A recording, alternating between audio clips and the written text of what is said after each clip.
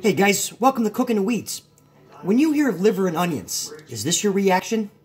Well, today I'm making liver and onions you will want to eat.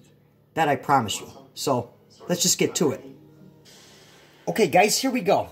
Liver and onions. This recipe is definitely going to be a game changer for you. So be sure to stick with me for this one. Here's what I have going on right here. This is calves liver, okay? Not beef liver. Calves liver is much sweeter than beef liver. Beef liver has that very metallic-y iron taste, and a lot of the old school recipes call for soaking the beef liver in milk to remove that.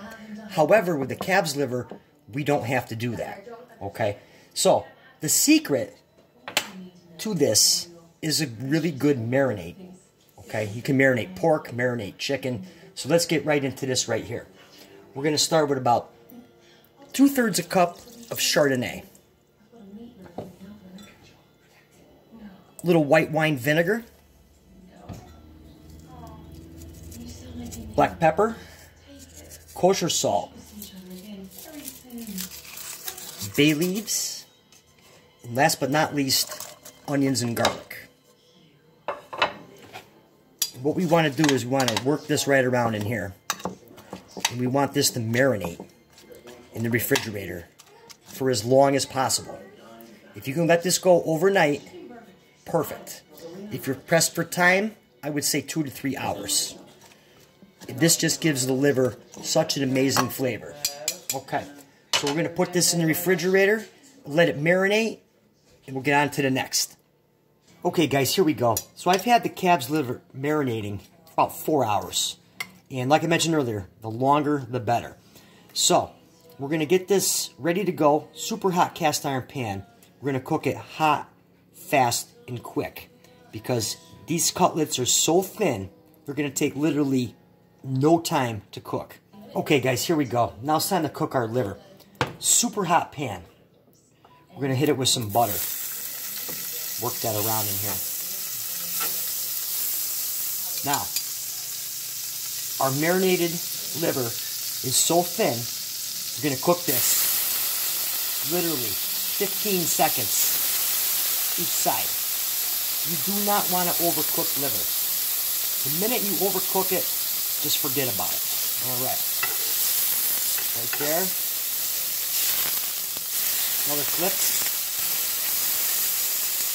Oh, does that smell good. I wish you guys could smell this.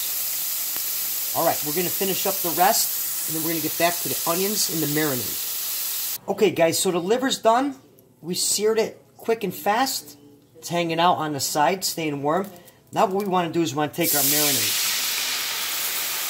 Get all that in there. Oh yeah, does that smell good. And we're going to continue to cook this. Medium-low heat. Let it reduce by half. Okay guys, this has been going a couple minutes. Medium-low heat. Be sure to scrape off the bottom of the pan. Get all the flavor in there. I'm going to hit it with just a little bit more wine. And some butter. We'll let it go another 5-7 minutes. Okay guys, so this has been going about 5 minutes. Low heat, I turn it down. Now we're going to put some parboiled red potatoes in here. And all you do with the parboiled potatoes is basically just cut them, boil them a couple minutes. Oh, that's not a couple minutes. 5-7 minutes. Alright, I'm going to let those hang out right there. Let these go for a few more minutes. Alright guys, here we go. So the potatoes been going for a while. Now what we're going to do is we're going to take our liver. Take some our liver cutlets. We're going to throw those right in here. A couple more. Just like that. The juice. We're going to shut off the burner. Cover. 2 minutes. Okay guys, here we go. So we'll plate up our liver and potatoes. Last but not least, we're just going to kind of hit it with some juice on the top. Pan juice. Oh yeah. Just like that. Okay. There it is. Does this smell outstanding? let's get into it. Okay, guys, here we go. This is outstanding recipe, and this is cooked perfect. The smell alone is just enough to... Oh, so let's just get right into it.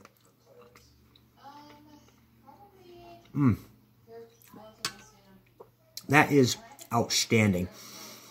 The sweetness of the calf's liver. It's tender. Oh, guys, you are going to love this recipe. Drop me a comment. Let me know what you think. Till next time, cooking the wheats.